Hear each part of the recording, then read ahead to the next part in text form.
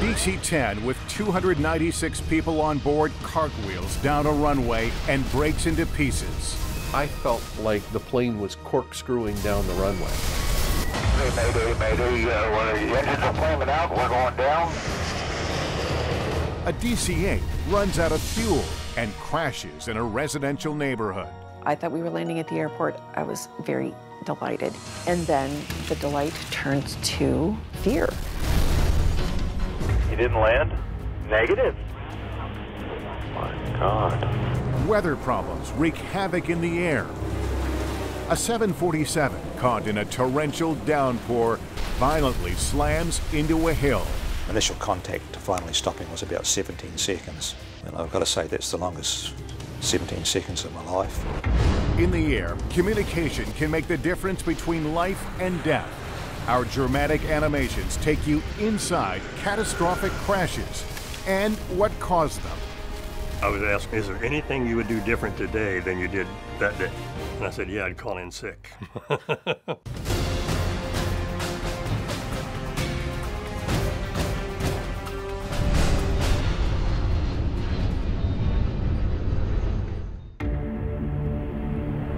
On December 28, 1978, a shocking moment when a United Airlines DC-8 slams down in a residential neighborhood of Portland, Oregon, just 6 miles shy of the airport.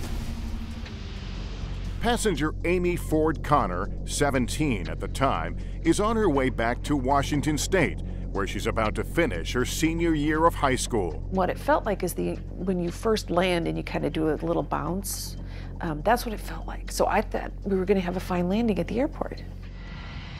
It's a nightmarish ending to what started as a routine flight. United 173 takes off from Denver at 2:47 p.m. 189 people are on board. The first officer is at the controls. It was right after Christmas. The plane was absolutely full. We were all going back to wherever we were going after spending the holidays elsewhere. It was a perfectly ordinary flight until we started making our final approach to the Portland airport. The first time that we realized that something was wrong was when we heard a very loud thunk and the plane jolted. The thunk, heard around 5:10 p.m., is the sound of one side of the plane's landing gear falling into position. The other side and the nose landing gear are extended normally. The force causes the plane to vibrate and yaw, or pull to the right. A light in the cockpit to indicate the landing gear is down and locked does not illuminate. When the landing gear extends under normal system operation, it's hydraulic. And so it extends at a given rate, it extends very smoothly. In the case of United 173, what occurred is it fell out, and it fell at a very rapid rate. And one of the other components of the landing gear also broke free, and in so doing damaged the wiring that closes the switch that lights the light. Captain Malburn McBroom, a veteran pilot with United, doesn't want to land until he's confident the landing gear is locked. That's because if it were to collapse on touchdown, the plane could be badly damaged and its passengers injured. The captain wants time to troubleshoot the problem. The pilot got on the PA and said, we're having a little trouble with the landing gear. We're going to be in the air just a little bit longer. This is a pretty common problem. Don't worry about it. Captain McBroom was a very experienced pilot, had tens of thousands of hours, including over 5,000 hours as a captain on the DC-8 that he was flying that night. So this was Mr. DC-8 expert, and that may have convinced him that if he just studied a little bit more into the manuals and talked to the people in the maintenance center, he was going to figure out whether or not this landing gear was going to collapse.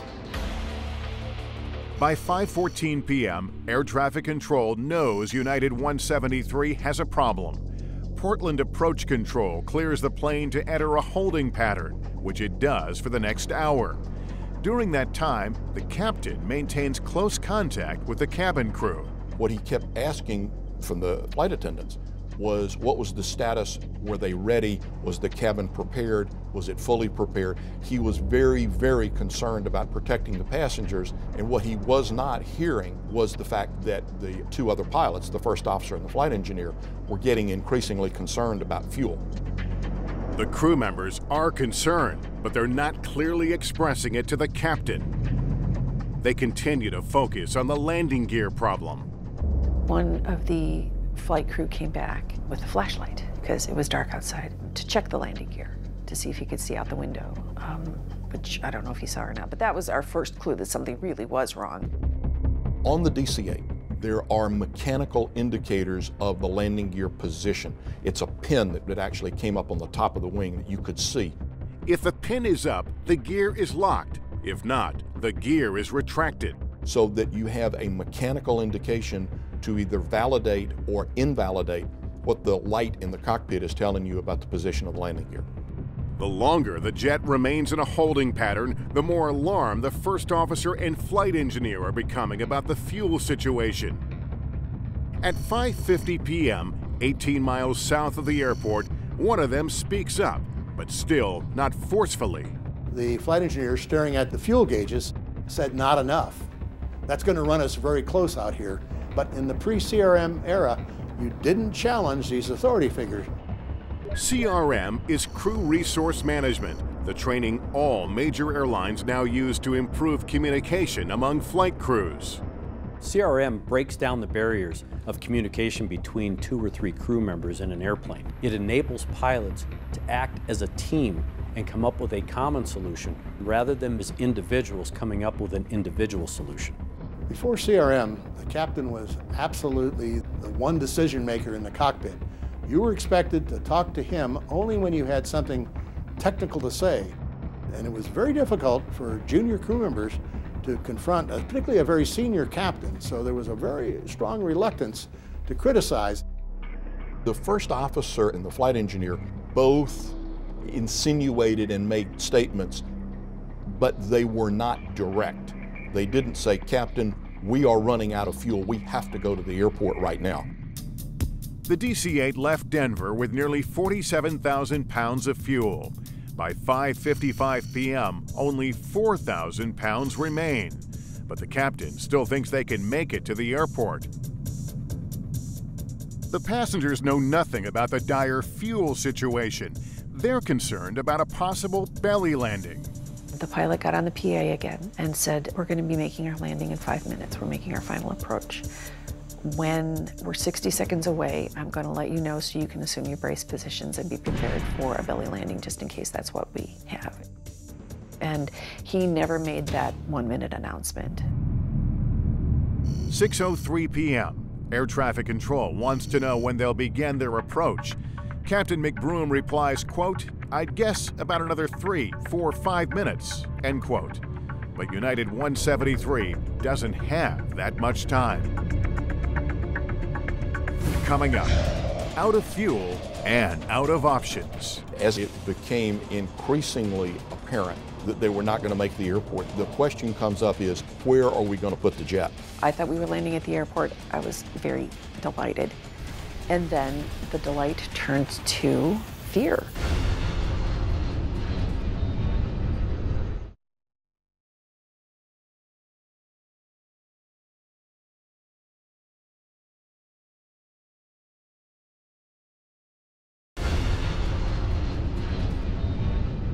United Flight 173 has been flying in a holding pattern near the Portland, Oregon airport for more than an hour. Captain Malburn McBroom wants time to troubleshoot a possible landing gear problem. But now, something far more urgent is on the horizon. Portland, United 173 Heavy, Mayday, Mayday. The engines are flaming out. We're going down. We're not going to be able to make the airport. As the pilot communicates with air traffic control, the passengers start to become aware of the increasingly dire situation. The only lights that were on were reading lights. And some people realized that something was wrong and yelled for us to get our heads down. The plane has run out of fuel, and it's coming in fast over a wooded residential area. Captain McBroom heads toward the only unlit spot he can see below, between the houses. The plane barely clears an apartment building. I thought we were landing at the airport. I was very delighted. And then the delight turned to fear, because I had no idea what was going on. I just felt like it was never going to stop. As the plane tears through the trees, the front section violently rips away. It wasn't until after we'd stopped moving that I really grasped the enormity of what had just happened.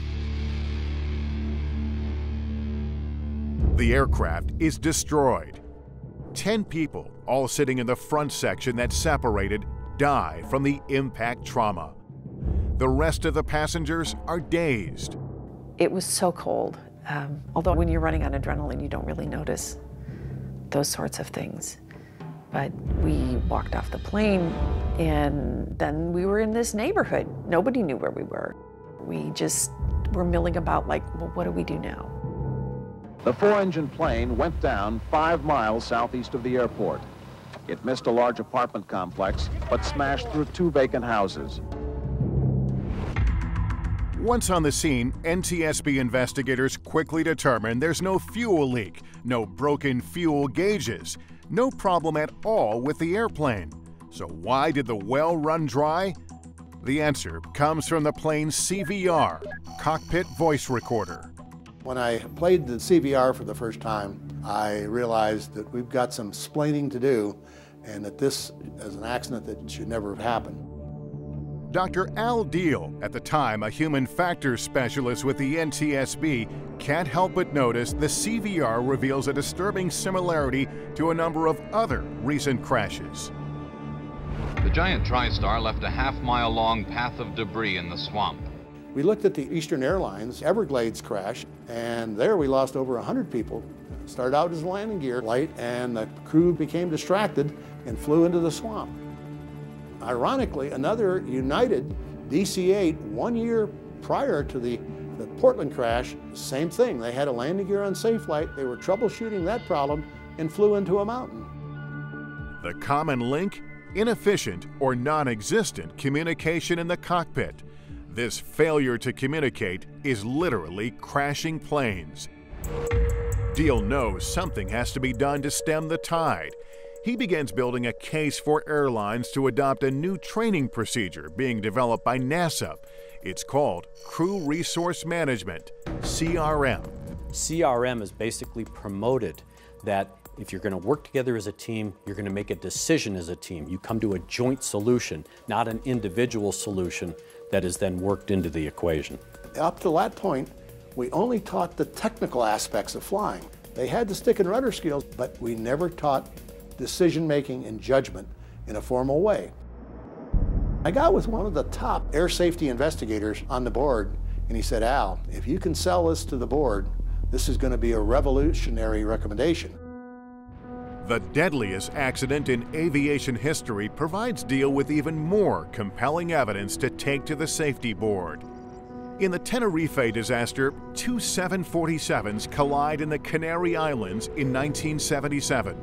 The accident kills 583 people and is blamed in large part on bad communication.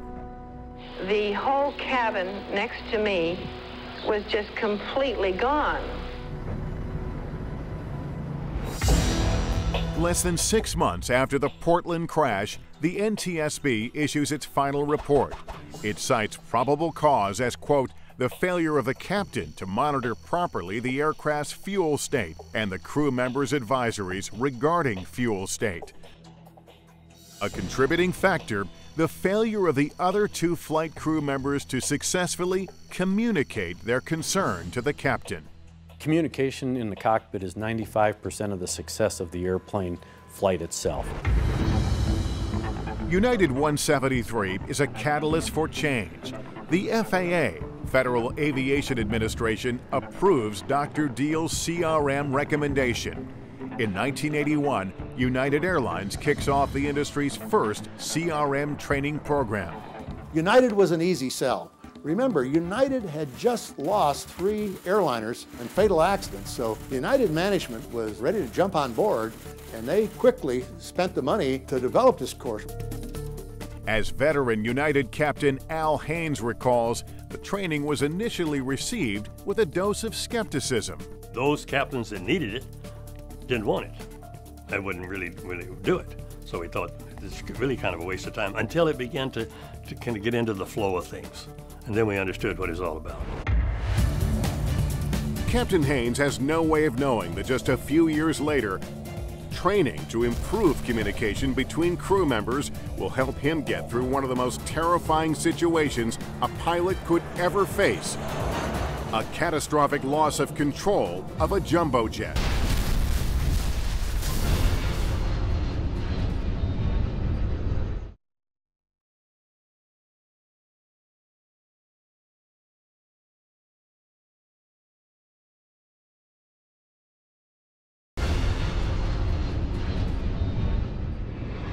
A catastrophic in-flight failure renders a DC-10 virtually out of control.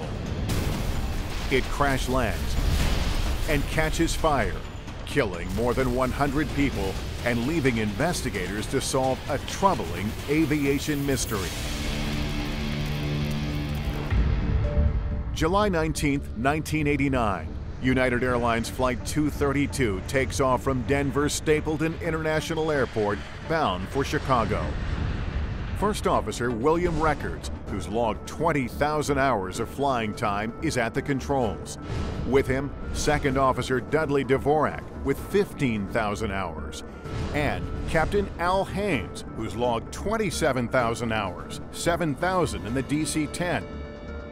On this picture-perfect Midwestern summer day, with 3 highly experienced pilots in the cockpit, it should be an easy flight. Scattered clouds, good visibility, smooth air, very fortunate weather-wise. As we're flying along and everything is smooth as could be and the service is humming. And out of the blue, here comes this explosion. I mean, it was a huge, loud explosion. But passenger Rod Vetter, a seasoned traveler, isn't fazed. My first thought was a bomb went off. Then I realized that it hadn't depressurized, so it wasn't a bomb. Then I realized that it was probably an engine blowing. And my first thought was, okay, good, we got off a little late maybe, and we're going to get right into Chicago right on time, because a DC-10 can certainly fly with 2 engines. The explosion happens at 3:16 p.m., an hour and 7 minutes into the flight. The jumbo jet is at 33,000 feet over Alta, Iowa. After the explosion, the plane begins to vibrate and shudder. Pilots determine the number 2 engine has failed. I began to realize how serious it was when I saw the flight crew come back. And they were trying to look out the windows, the passenger windows, just to observe what was going on with as much as they could with the physical condition of the airplane. And you could tell by looking at these men and women, the flight crew, that something seriously was up. As the crew performs the engine shutdown checklist, First Officer Bill Records, who was flying the plane, realizes they've got a far more serious problem than they thought. We were shutting the engine down, and we're going through the procedure, and Bill said what he likes to call the attention-getting statement of the day. He said, I can't control the airplane.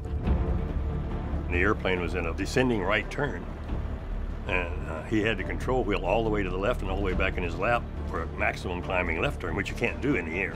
Controls can't move that far. And that's when I said, I've got it. With expert airmanship, Captain Haynes wrestles the plane back to a wings level position. Without its steering, that aircraft started to roll over on its back, and it would have continued to roll over and dive into the ground and be destroyed, except for the fact that at that moment, Al Haynes reached over and he advanced the throttle on the right wing and he retarded the throttle on the left wing. And that asymmetric thrust just picked the wing up very slowly and steadied the aircraft. If he hadn't done it within a few seconds of when he did it, it would have been unrecoverable. But United 232 still has monumental problems. From the cockpit, pilots call the flight attendant's phone to make sure the cabin and passengers are prepared for an emergency landing. I picked it up and they said, come to the cockpit. The minute the door opened, the atmosphere just hit me full force. It was like, oh no, this isn't an emergency. It's a bleep, bleep crisis. The The situation is grave. The plane has lost all of its hydraulic fluid. Hydraulics in a modern large jet airplane is the lifeblood of the airplane. It is how you physically move the flight controls. It provides the muscle to move these very large surfaces against very fast-moving air in a controlled manner. We were keeping it in the air, I'll put it that way. Control, no. We were just trying to keep it flying. It was doing what it wanted to do. In the midst of the chaos, a flight attendant informs the crew there's a United captain who was a DC-10 flight instructor sitting in first class. His name is Denny Fitch, and he's offering to help. He just said, go tell him I'm here, can I help? Of course, as soon as they said he was there, well, yes, he could help. He's an instructor. In the past, bad communication has led to disaster. Now, all hope is riding on teamwork to avoid a catastrophic outcome. Coming up, the final shocking seconds of United Flight 232. There was an announcement that this is going to be a seriously difficult landing.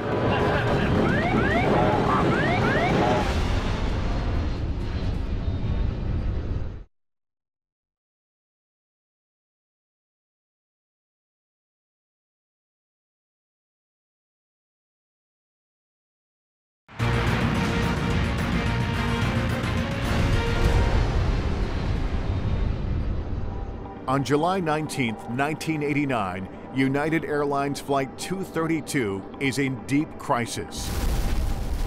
After an explosion, the DC-10 loses its tail-mounted number 2 engine, along with all of its hydraulic fluid, which operates the landing gear, flaps, slats, brakes, and steering. The only control pilots have is over the throttles, which determine engine speed. By adjusting thrust on one side or the other, the pilots are able to steer the plane. But even under this unimaginable pressure, Captain Al Haynes manages to crack a joke with air traffic controller Kevin Bachman. You're cleared to land on any runway. You want to be particular and make it a runway, huh? United flight instructor Denny Fitch, flying in first class, has offered to help and is now in the cockpit. Captain Haynes' willingness to accept Fitch's offer is crew resource management in action. He would not have said anything prior to CRM because you don't go up in the cockpit and bother a captain when you got a problem. Captain Fitch was a perfect addition to an already effective crew, but he was an additional asset. And I said, take the throttles. I was asking him to do this and do that and do that. Then he kind of fell into the pattern of what to do, and we didn't have to say so much anymore. As United 232 approaches the airport, the pilots dump as much fuel as they can. This lightens the plane, which increases their ability to control it. Meantime, in the cabin, senior flight attendant Jan Brown, following FAA protocol, advises parents to place lap children on the floor. Those are kids under 2 years old without paid seats. She's about to announce that passengers should brace for impact when Captain Haynes overrides her on the PA. There was an announcement that this is going to be a seriously difficult landing. He said, I won't kid you, it's going to be rough. Do the best you can. The plane is traveling at 247 miles per hour, 100 miles an hour too fast for a DC-10 to land. Without hydraulic fluid, the controls that would normally slow the plane down don't work. And because they can't be properly configured, the ground proximity warning system doesn't realize the pilots are trying to land. It begins to sound, adding to the chaos in the cockpit. The left wing was coming up, and we wanted the left wing down. So we said left, left, left, left, left. I never thought we'd be fine because we were going too fast, and our rate of descent was too big, and I knew something was going to happen. At exactly 4 p.m., 44 minutes after the problem began, a violent impact.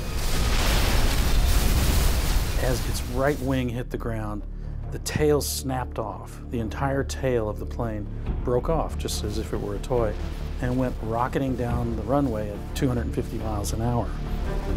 I heard explosions and loud noises, flashes of light, And that had to be with the plane breaking apart. Al could have kept telling us that it would be rough, but I could never in my wildest dreams have imagined smashing into the earth the way we did. As the jumbo jet careens out of control, it breaks into pieces and fires erupt.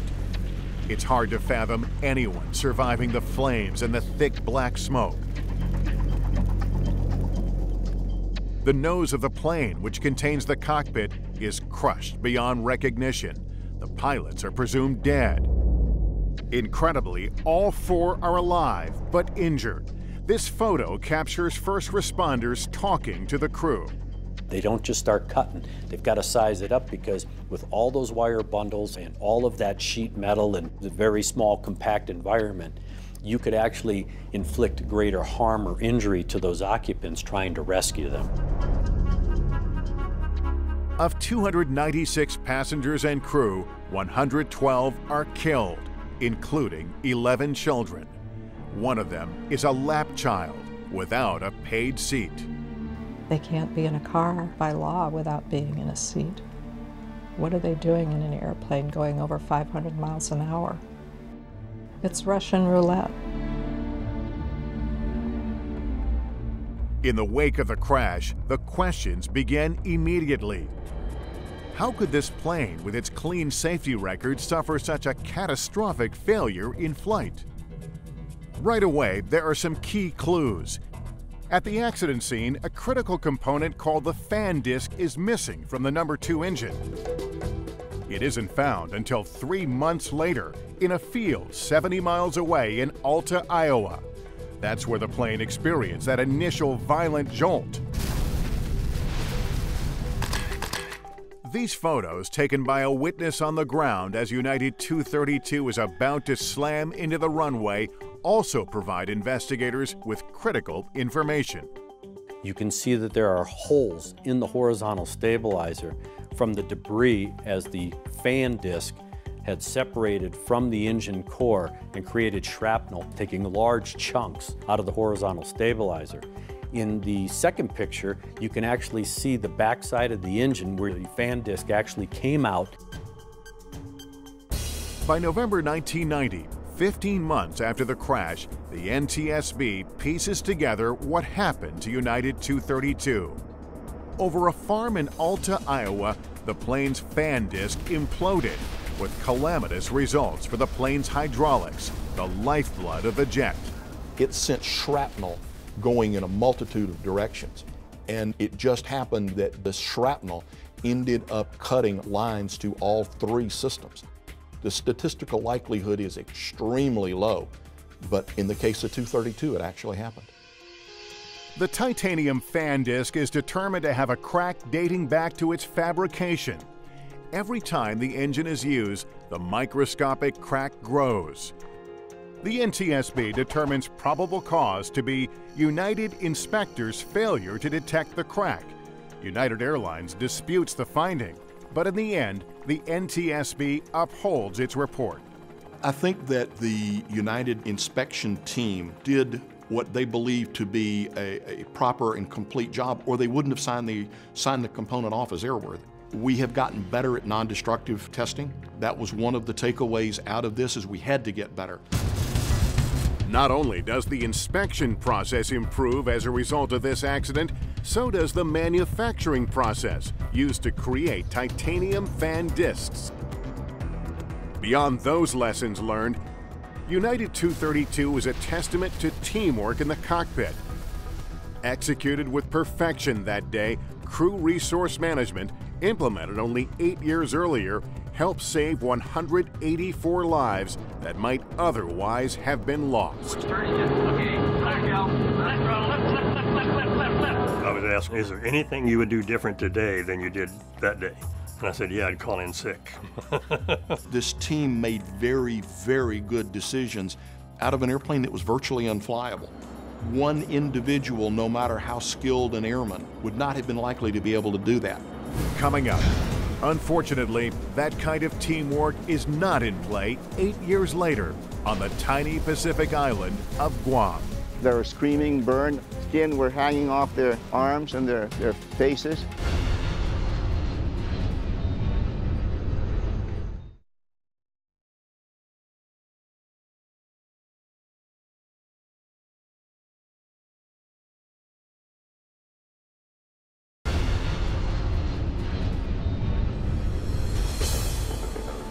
A 747 gets caught in a heavy downpour over the tiny western Pacific island of Guam. Then, just 3 miles from its destination, Korean Air Flight 801 slams into the side of a hill and breaks into pieces. 8 minutes later, 2 air traffic controllers come to the sickening realization the plane has crashed. Did Korean Air come back to you? 801. Korean Air 801 Guam. No. You checked in with me. I cleared him to land. I don't know where he's at. Never did have him in sight. You never saw him? Negative. He didn't land? Negative. My God. One of the 254 people on board is New Zealander Barry Small. Unlike many of his fellow passengers who are tourists and honeymooners, Small is on his way to work as a helicopter pilot and mechanic on a large Korean-owned fishing boat. The jet lifts off from Seoul, South Korea at 10:05 p.m. local time. The date, August 6, 1997. The flight itself from Seoul to Guam was nothing out of the ordinary, just a pleasant night flight. With a mean annual temperature of 81 degrees, Guam has an agreeable climate. But there's a grim flip side to that. August is rainy season, with an average rainfall of more than 12 inches. As the 747 approaches the airport, it runs right into a cell of heavy rain moving in from the northeast. But Small, in seat 36K over the right wing, doesn't worry. I could see the lights of Guam out of the right-hand side of the aircraft, and we were descending with the undercarriage down, flaps down. Everything seemed normal to me. I reached down to get my shoes, and as I was about to grab them, there was a great thump, and I thought, oh, we've landed earlier than expected. Initial contact with the ground, myself and the passengers weren't really all that surprised. It was just a firm one, and we're home, yeah. At first, remarkably, Small doesn't even realize they've crashed. But as the 747 careens out of control and starts breaking apart, the horror of the situation becomes clear. The shaking of the aircraft got worse and worse, to the point that you couldn't control your body. We were just like rag dolls being thrashed around in our seats. The plane has slammed into a rugged piece of terrain called Nimitz Hill, just 3 miles short of the destination runway. As it continues on its violent trajectory, the landing gear strikes an oil pipeline, pushing part of it onto the road and spilling 1,000 gallons of oil in the process. They calculated that from initial contact to finally stopping was about 17 seconds. And I've got to say that's the longest 17 seconds of my life. Fire erupts in the cabin. Small is trapped, his right leg broken by the metal crossbar on the bottom of the seat in front of him, a common injury in plane crash victims. Small's left leg is saved because of a bag he's placed under the seat in front of him. He manages to unbuckle his seatbelt and hobble to the rear of the aircraft, where he jumps out, escaping the flame. He drags himself nearly 200 feet away, and just as he turns around for another look, Small says a series of explosions rocked the cabin, with people still trapped inside.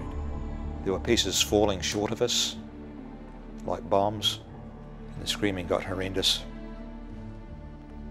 Then the flames just increased again, and the screams slowly faded away and never came back.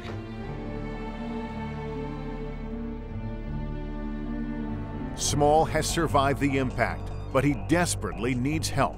By the time we got about maybe a quarter mile down here, we stopped and we all ran to the crash site to get down to where we can hear the screams and you can see the fire. Carl Gutierrez, governor of Guam at the time, lives just 3 minutes away. He rushes to the rugged site with members of his staff. I ran down and I found Barry Small with his leg broken and bone sticking out, and gave him a cover also because the rain was like, you know, he was incapacitated that way that he couldn't cover his eyes. By the time rescuers arrive, 52 minutes after the crash, Barry Small is stabilized. But for most of the other passengers on Korean Air Flight 801, it's too late. Coming up, what could lead a highly experienced crew to mistake a hill for a runway? When you have fatigue, it affects your decision-making. You don't really process information. They were suddenly finding things were stacking up, and then suddenly they're much closer to the ground than they expected.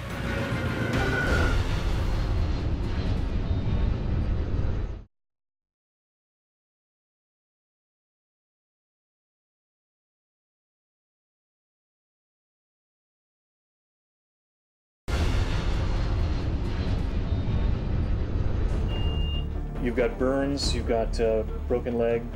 Yeah. Other than that, good as gold. Passenger Barry Small has survived a violent impact of a 747 slamming into Nimitz Hill, 3 miles short of the runway in the U.S. territory of Guam. More than 200 of his fellow passengers are killed. Within hours, the rescue effort becomes an investigation scene. The NTSB has challenges from the outset. We're talking about it take a day and a half to get there. And then once there, it was very rugged, hilly terrain. Getting down to the accident site was hot, humid. It was kind of a difficult conditions to work from. As with virtually all plane crashes, there's no single cause. Investigators quickly uncover a long list of problems leading up to the accident. To begin with, a key navigational aid called a glide slope is out of service for a scheduled reconstruction. The glide slope is a radio signal beamed up from the ground to the airplane that provides electronic vertical guidance. Together with a localizer which provides lateral guidance, pilots align the plane with the runway. With 9,000 hours in the cockpit, Captain Park Yong-chul is experienced. He knows the FAA has issued an advisory that the Guam glide slope is out of service. But in the last 2.5 minutes of the flight, the glide slope needle starts to move. He believed that that movement was in fact due to the fact that the glide slope may be working. Because the glide slope is down, Korean 801 is flying a non-precision approach, which is more complex. That means the plane closes in on the runway in a step-down procedure. Each step has a predetermined minimum altitude which planes must stay above. But according to the NTSB, the captain appeared to become preoccupied with the status of the glide slope, allowing the plane to descend prematurely into Nimitz Hill. They misinterpreted how the approach was being configured, and the captain never fully understood that, in my opinion. The safety board also concludes that fatigue played a role in the accident by degrading the captain's performance. In the days prior to the crash, he's flown between 3 continents. He's suffering from bronchitis, and it's the middle of the night. When you have fatigue, it affects your decision-making. You're a bit impaired mentally because the fatigue takes over. You don't really process information. There are even more factors at play. August is the height of rainy season in Guam. The captain might have been counting on a visual approach to the runway, but the jet flies into a downpour, making it difficult to see. So they were suddenly finding things were stacking up. They're not 100% sure where they are on the ground track. They're looking for visual cues that the heavy rain is preventing them from seeing, and then suddenly they're much closer to the ground than they expected. Flight 801's mounting problems are compounded by the crew's failure to communicate. The first officer and the flight engineer make comments that indicate their increasing level of concern, but they're soft comments. The cockpit voice recorder shows that up until 40 seconds before the plane crashes, the captain is still confused over the status of the glide slope, even though the first officer has finally stated it's not usable. The crew complies with the captain's commands, despite their concerns. Probable cause, according to the NTSB, the captain's failure to adequately brief and execute the non-precision approach, and the first officer's and the flight engineer's failure to effectively monitor and cross-check the captain's execution of the approach. One of the findings that we made after listening to the CVR and bringing all the other additional information in as far as their culture and their training program was the influence of the societal culture. The fact that you had junior officers who basically hinted and hoped to the captain, hey, you shouldn't do that, you shouldn't follow the glide slope, but weren't assertive in actually correcting him or even taking command of the airplane away from the captain to prevent an accident. Any one problem might not have been significant, but together, for 228 of 254 people on board this jet, all of those problems are fatal. This is the first time Guam's former governor, Carl Gutierrez, has set foot on Nimitz Hill since the time of the accident. Like many of the survivors he assisted on that tragic night, he hopes for closure on that painful chapter.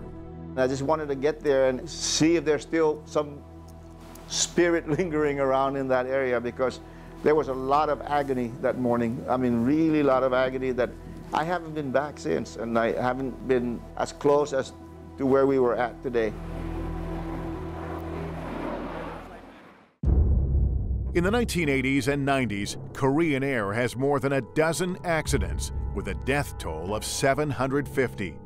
The airline is seen as so problematic, the U.S. Department of Defense prohibits employees from flying on its planes, and Canada threatens to ban Korean Air from flying over its airspace altogether. But then, a major turnaround.